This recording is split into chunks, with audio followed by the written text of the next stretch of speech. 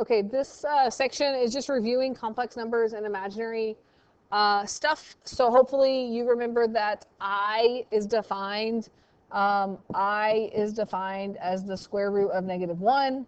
So that makes I squared equal to -1. And then we're able to do a lot of things with this, this information, okay? So this is just a funny little thing. It says you must be the square root of -1 because you can't be real. That's silly, right? All right, so when you treat an I, you kind of treat it like an X, in that you can't add things that aren't imaginary. So if I'm adding two complex numbers, I can add the real parts, 3 plus 2, which is 5, and I can add the imaginary parts. And then I can't add them together. So 5 plus 9i is called a complex number because it has a real part and an imaginary part. When you multiply, you still kind of treat it like an X, except for it, you can simplify further. So 3 times 2 is 6. 3 times 5i is 15i. 4i times 2 is 8i. And 4i times 5i is 20i squared. But remember, I squared is equal to -1. So that's really the same as just saying minus 20. So when you put that together, 6 minus 20 is -14. And then you can add 15i and 8i to get 23i. So remember, any I to a power, you can simplify, okay? So just a couple other things. This is just some more fun. If I work this out, remember there's 2 of those there. That really means 3 minus 2i twice. So that would be 9 minus 6i minus 6i plus 4i squared. So then that would really be -4. So 9 minus 4 is 5 minus 12i. And then I could distribute this in there and get 5i minus 12i squared, or that would really just become 5i plus 12. Again, just kind of manipulating that to practice simplifying it. We talked about this in Algebra 2. I talked about the clock thing in Algebra 2 when we talk about evaluating this. But think about that every power of I, you can simplify to I squared, I to the third, or I to the fourth. Because if you just count around, you can then always break it apart and simplify it to this. And so 51, if you think about how many would be left over if I took 51 divided by 4? What would be the remainder for that? So that would be what? Multiply by 2, that would be 8. That would be a remainder of 3. So if you take any power of I and you look at the remainder, wherever it ends up, at a remainder of 1, 2, 3, or 4, then that's what your answer is going to be to this. So this one, the answer is I to the third. But I to the third can be broken up as I squared times I, which would be -1 times I, which would be -I. Is this a really big idea? It's not. It's just something I wanted to touch base on. Remember that I squared is -1. I is just I, but if you got I squared, you would get -1. I to the fourth is like I squared twice, so it's like -1 and -1, so that's +1. So every power of I can be simplified to I, -1, or +1. And we'll kind of look at a few of those and see what you think about it. Another big thing with imaginary numbers is just like with square roots, we can talk about the conjugate. If you take a conjugate, 2 plus 3i and 2 minus 3i, you get a real number out of that because you would get -6i plus 6i minus 9i squared. So this cancels out. And you get 4 plus 9, because I squared is -1. And you get a real number. So you take two imaginary answers, two complex numbers, and you multiply them together. That's called a conjugate. A complex conjugate. So it says, if a plus bi is a complex number, then its conjugate is a minus bi.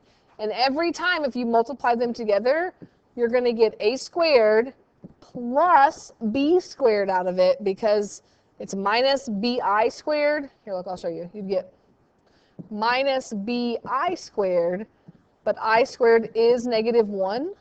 So you get a squared plus b squared.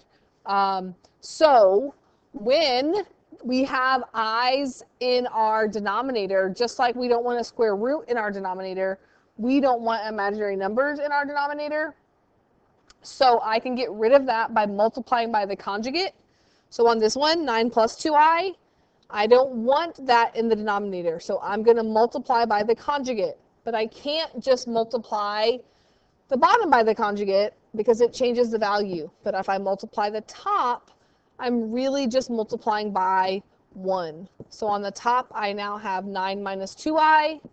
And on the bottom, again, if you know it's a conjugate, you don't have to work it all the way out. But if you get confused or you're not sure if you did it right, if you work it all the way out, you're going to see that the middle ones cancel out. And then you're going to get minus 4i squared, which is the same as plus 4i. So this cancels out, and 81 plus 4 is 85. And that's a fine answer. You can also break it back apart as the real part minus 2 over 85i, like the real part, the imaginary part. Perfect answer, perfect answer. Hopefully you have some vague memories of doing that. Same thing on this, you can multiply by the conjugate. So I can multiply by 3 plus 5i. So on this one, we have a little bit more work to do on the top. And just like with the square roots, it's okay to have an I in the numerator. We don't want it in the denominator. So on this one, I would get 21 plus 35i minus 3i minus 5i squared. And on the bottom, I'm going to not do the middle part this time. I know that's going to become plus 25 because it's minus 25i squared. This is going to become a plus 5 right here. So I'm going to get 26 on the top plus 32i,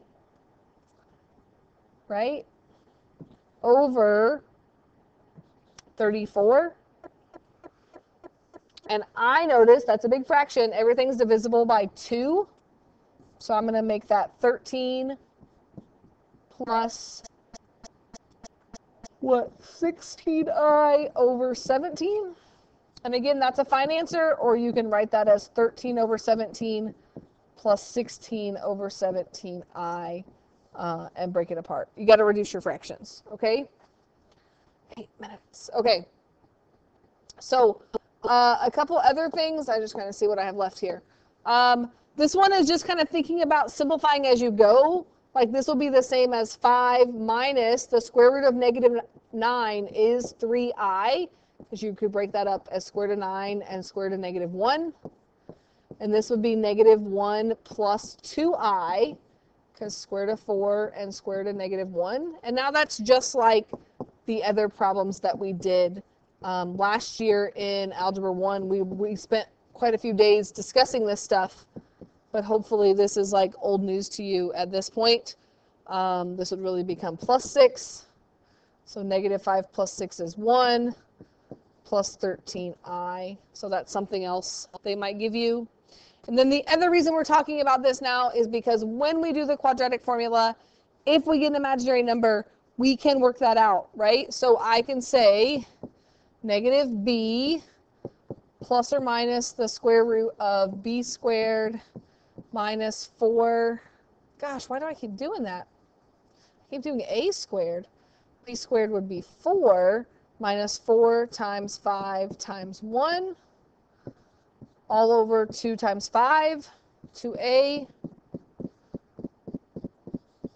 So that would be 4 minus 20, which would be negative 16. Your calculator, unless you have one of those fancy calculators, is going to tell you that it can't take the square root of negative 16. But you can, because the square root of negative 16 is just the square root of 16, which is 4, and the square root of negative 1, which is I. And again, simplifying that, everything's divisible by 2. So negative 1 plus 2i over 5 is how I would write that. but that's the same as -1/5 plus or minus 2/5 I. Again, we did this last year. It's just reviewing it. And then the last thing I want to do is to talk about this, our favorite. This is a difference of two cubes. It's a perfect cube minus a perfect cube. So remember, perfect cube minus a perfect cube factors into a minus b times a squared plus ab plus b squared. So if I'm factoring this, that just factors into x minus 1, and then this squared would become x squared plus x times 1, which is just x, plus 1 squared, which is 1. If I'm factoring this, I leave it like this. But if I'm solving it, I'm going to get one answer here, x minus 1 equals 0. And then this part is not factorable. It's always going to be complex. So if I do the quadratic formula, I get -1 plus or minus the square root of 1 squared, which is 1, minus 4 times 1 times 1, all over 2 times 1. So 1 minus 4 is the square root of -3. And you can't do much with that, but we never leave a negative under our square root. So I can write that as I squared of 3 all over 2. So I get 2 imaginary, 1 real answer. Okay? So you're going to practice this on your assignment.